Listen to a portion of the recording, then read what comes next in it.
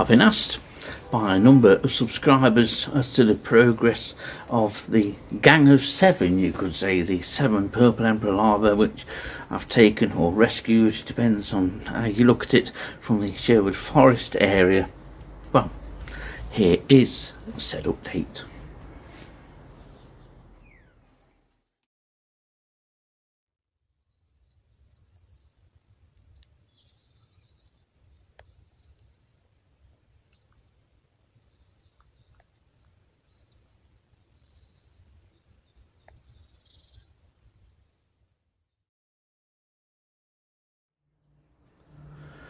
So, the gang of 7, the 7 13-star purple emperor larvae which were overwintering on a range of sallows in the Sherwood Forest NNR. You may well wonder, if you haven't seen the previous video to this one, as to why they are now sat in this cage awaiting the first warm days of spring. Well, the reason for that is that their safety over the winter throughout anywhere in the Sherwood Forest NNR cannot be guaranteed. 10 were initially found during the autumn by Nick and Samantha Brownlee and myself, and after the disappearance of one of those 10, within about 2 days of it being found, I made the decision to bring all the remaining other ones that I could reach into captivity. Some were rescued from a sallow near the major oak which had partially been cut down, and so the larvae would have been doomed. Any larvae on sallows in the Sherwood Forest NNR are all in danger, really, as far as I'm concerned. There is no guarantee that come the spring, that sallow that any purple emperor larva is on will still be there. It is that bad. People might laugh and say, no, you're being ridiculous, but we lost yet another mature sallow only a couple of weeks ago at the entrance to Budby. It's now a lovely sort of stump. And so I made the decision to collect these 7 larvae. It's a decision that I wished I'd done sooner, to be honest, because we've lost another one. The other week I went up to Seymour Grove to check on one that was within reach there, only to find that that one has also gone. Thankfully these 7 are here. Had they been out in the wild, still on their original trees, would we still have the 7? I very much doubt it, to be honest.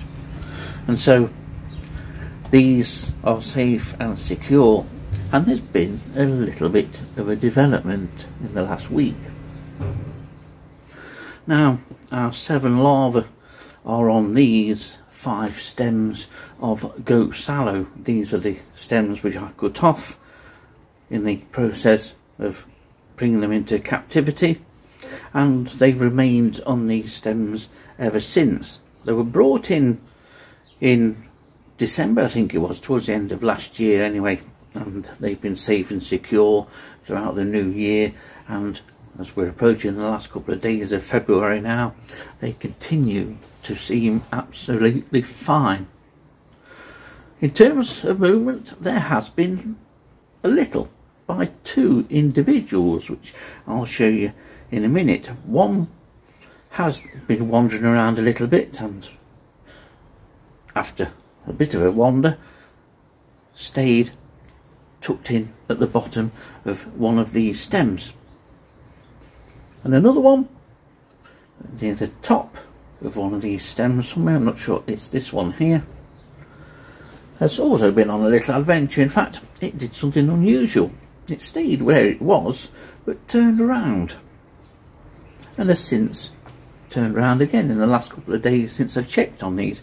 It may well have moved from its original pad of silk and just relocated to the tip of one of these shoots, but I'm pleased to say that all 7 L3 larvae are on these twigs and still doing really well. Well, here's the first of our 7. Perfectly healthy. This is the correct coloration, that sort of almost an olive green. Before they do become properly active in the spring, their coloration, that greenness especially, will become more vibrant. Coloration overall throughout the winter can vary between individual caterpillars, but the majority are this colour, although they can be slightly yellowish too. But there's been no movement from this one. You can see the silk pad upon which this one is resting, especially at the lower end of the caterpillar here. So number one is doing very well. And here's the second. Our second larva, similar colour, perfectly natural colour and perfectly natural resting position, which is adopted by virtually all purple emperor larvae. Say, you'll have seen on this channel how some will overwinter on the old leaf scars on thicker branches, but generally overwintering is carried out and is usually tucked up against a bud. Now initially, on the first really warm day of say March, caterpillars will become active and will often move around and relocate to another bud, but they won't resume feeding until the leaves are out, presumably while resting alongside a bud. Not only does it offer really good camouflage, the caterpillar looks like a bud, but the caterpillar also can detect when the sallow is beginning to grow and the leaves become large enough for the caterpillar to start and eat. So that is number two, perfectly healthy, no concerns there. Now here's our third larva. I'm showing you sideways on. This is one of the larvae which has moved. In fact, when I looked last week, it was about 2 inches lower down on this particular stem, quite near the soil in the pot, but it's now resumed a more typical sort of resting posture, tucked up against that joint. Sometimes you will find purple emperor larvae overwinter in joints of twigs, or certainly in places like this, but also where one twig comes off another. Again, perfectly normal coloration and nothing to worry about there. But interestingly, that is one larva which did become active last week when we had temperatures around 15 degrees centigrade. So we've seen 3 larvae so far. Here's 4 and 5. And you'll notice, or you may notice, that this top one here is a paler colour. It's green, looks perfectly healthy, but it's quite paler, and certainly paler than this other one here at the side of this bud just below. Both, say, perfectly normal coloration for purple emperor larvae at this time of the year. And say from now on, as we start to get more regular, milder conditions and temperatures, that coloration will become a more vibrant green, and certainly when they start to feed properly for the first time in several months, they will then really green up. But these 2 larvae both doing okay. Now, next larva is this one. Now this is the larva which relocated from elsewhere on the stem up to this position it is now. Look, second bud from the top. Not that these 2 buds are any good, these are both dead buds. That's the better colour and normal colour for a bud. But last week this larva was facing downwards, which in my limited experience is something that L3 larvae never do. I've never seen it, but it was totally facing the wrong way. They normally always face upwards, but within the last few days it's been all change again, and it's decided on a different vantage point or a different viewpoint.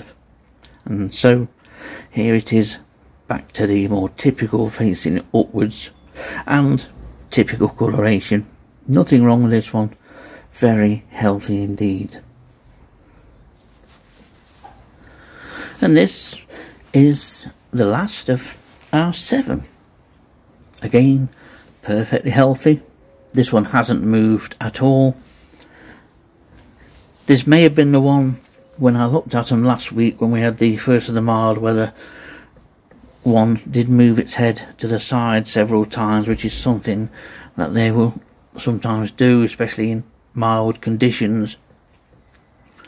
It's only in probably the really coldest of temperatures where they remain absolutely still and obviously are at the most dormant.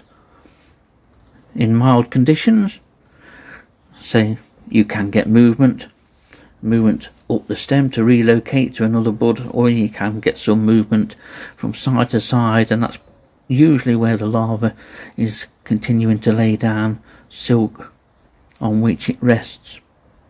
This one, perfect coloration again. It's a classic example of an L3 purple emperor larva at this time of year, and I'm pleased that they've all come through so far with no diseases either. That's always something to worry about. And I should say that the only protection they get is from glass top table from which they sit partially under. They are completely exposed to all the elements. Well,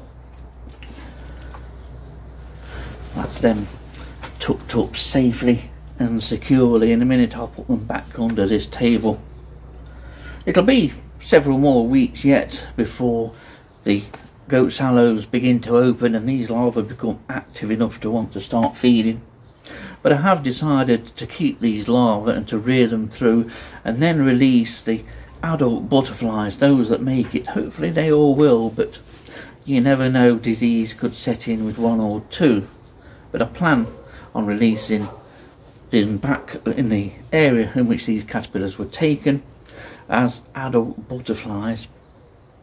I think it's safest. I wouldn't like to release these back, continue to monitor them, only for them to do their usual disappearing act once they've reached fit instar or are about to pupate. I've seen that happen so many times. So hopefully we can get these through, and of course I'll be giving regular updates in the process. So, another update forthcoming, probably once these have started feeding. I can't wait, and it won't be long either.